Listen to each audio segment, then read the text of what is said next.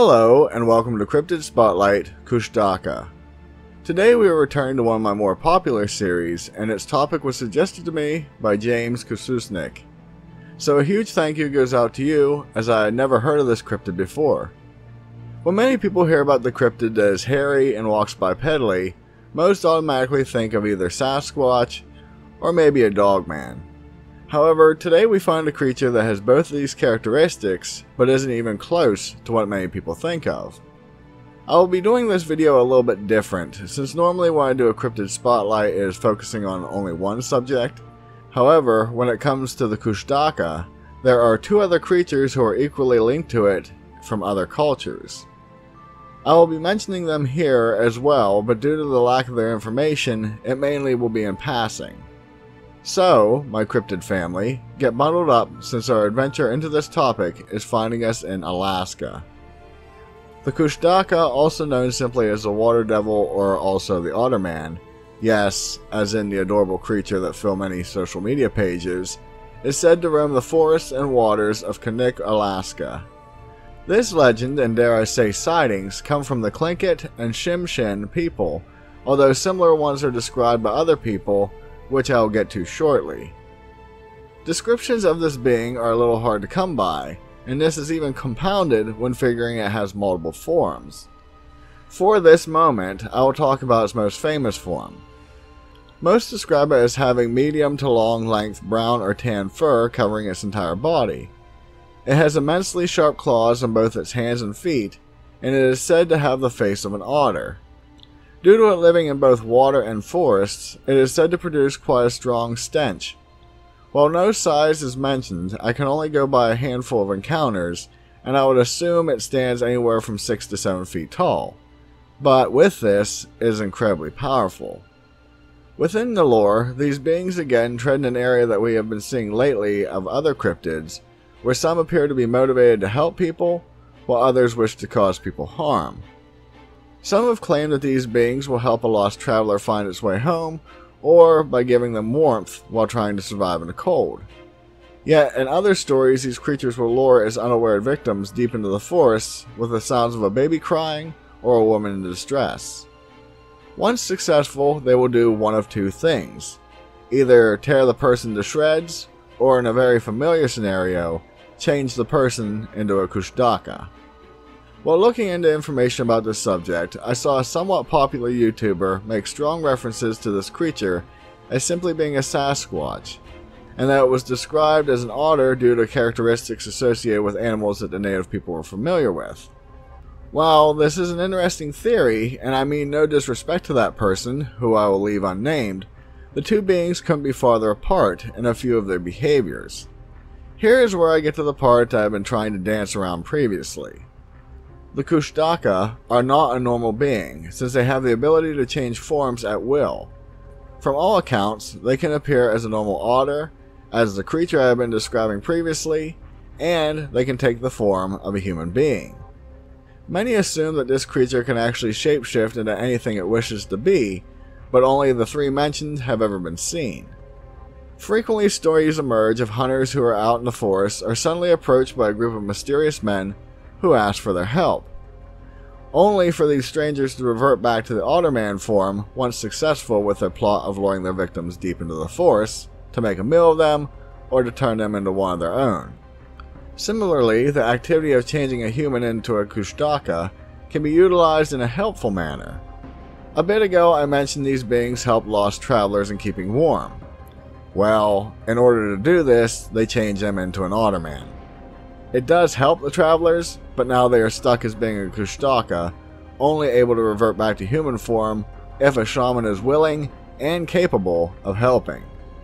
Frequently within these stories, the otterman lures sailors to their death, but it seems they have a penchant for abducting village children. This is done in a multitude of ways, such as the previously described shapeshifting, or they can simply raid a village. One other feature that is utilized is that these creatures are said to emit a high-pitched 3-part whistle, starting low, then high, and back low. It is assumed that this behavior is used to draw the more curious members of the village toward the sound. While these all seem bleak to anyone planning on their next adventure to Alaska, there are a few ways to deter the beast. According to the legends, the otter man is averse to copper and the smell of urine. None of these stories describe whose urine should be used or how copper should be displayed, so keep that in mind if you plan on hunting the Kustaka. It also should be mentioned that this creature is said to be afraid of fire as well. Sometimes. Again, that isn't helpful, but hopefully if anyone sees one, they find the otter man that is afraid of fire. Just as a hypothesis, I wonder if the ones who aren't affected by fire are the ones who spend more time in human form and are used to seeing it. Maybe the wilder ones of the group who spend most of their days in the water or deep forests aren't familiar with the sight of fire. The final thing that one may consider bringing in order to have some form of protection is a dog. It appears that all otter men, and I assume otter women, fear the sight of a dog. As an odd off-branch, I mentioned otter men and otter women, and it got me thinking. In all of the descriptions of sightings, it was clearly stated that no signs of genitalia were present, so it makes me curious. If the only way for these beings to reproduce is by literally making humans into them.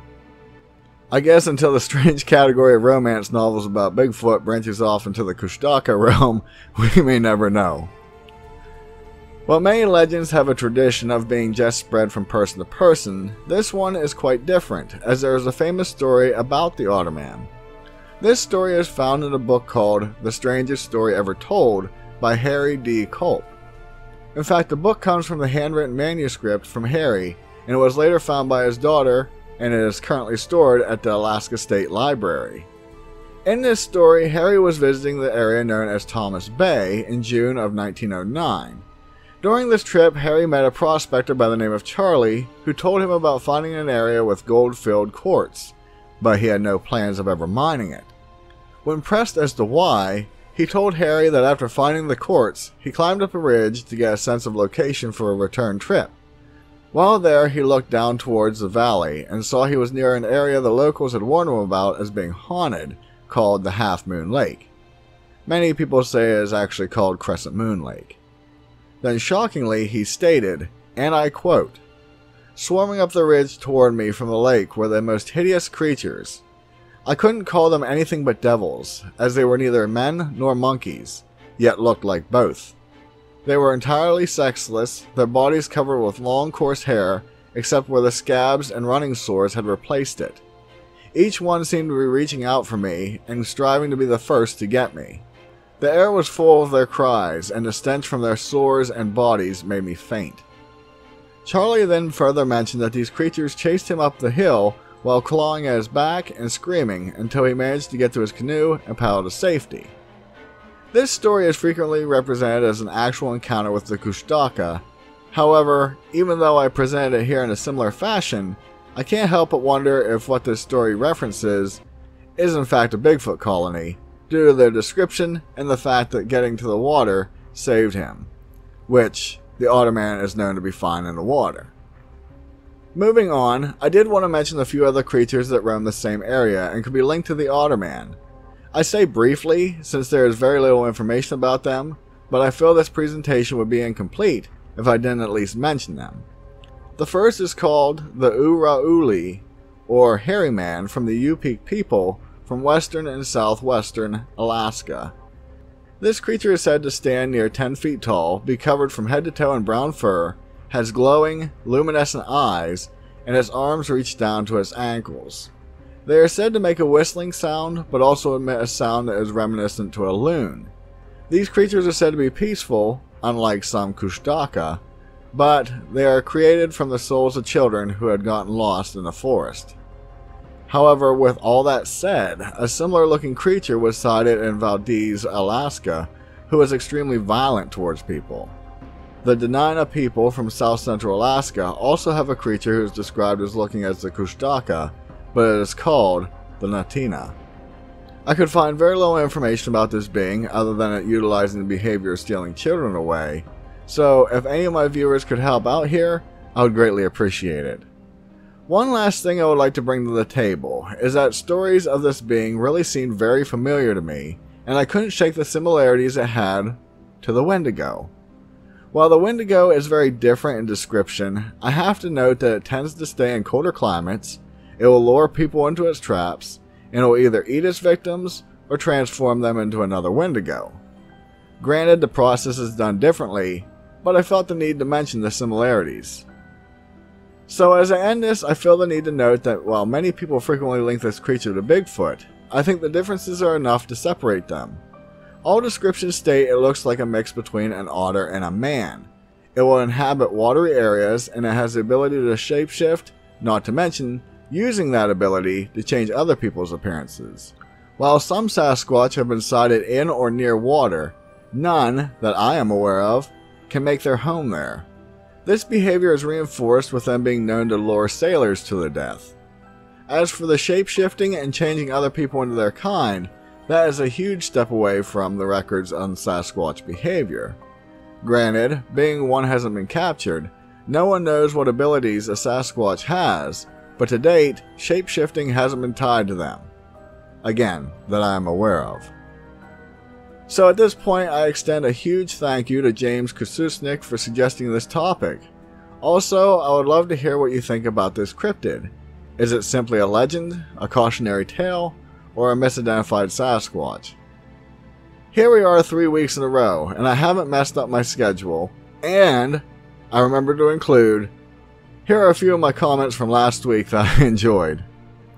Just Purple Gaming says, love the content, always great to see a new video or even when you keep us updated. How about a video on animal spirits? Don't remember if you have one or not, but keep up the good work. Thank you for that, Just Purple Gaming, and also for the suggestion. Sadly, this year I've been having to post a lot of update videos, but I am happy you enjoy them as well. As for spirit animals, I haven't made a video about that topic specifically, but I have mentioned it briefly in other videos. I am assuming you're referring to ghost animals, and not the spirit animal like what people sometimes claim best represents their personality. I will certainly be looking into that topic for a future video. The ghosts, not the personality traits. Rough Collie says, great video, you have a nice voice, do a video on alien encounters in Brazil. Thank you, Rough Collies. I appreciate the comment about my voice. It certainly seems to be something that either people love or hate. In the past, I had more bad comments about that, but over the years, I've grown more comfortable with the whole YouTube narration thing, and I think that helped out a lot. As for the aliens in Brazil video, I will certainly be looking into it, and I have been really wanting to make an alien video again. Marla Mitchell says, love this. That Phantom Ghost train reminds me of something out of the Twilight Zone. Can you imagine boarding it? Thank you, Marla Mitchell. I am happy you enjoyed the video. It was quite a spooky clip for sure. I did read reports of people seeing ghost trains that stop only every so often, and a few unfortunate souls accidentally took a ride on it. They described all the passengers looking like the spirits of people with sunken eyes and in various forms of decomposition.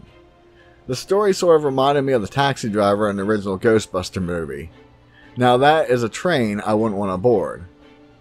If you haven't yet done so, do please consider subscribing to my channel for more content like this, and also, could you share my videos with someone you know who may be interested in this type of genre. With that, be safe, and I'll see you in the next one. Later!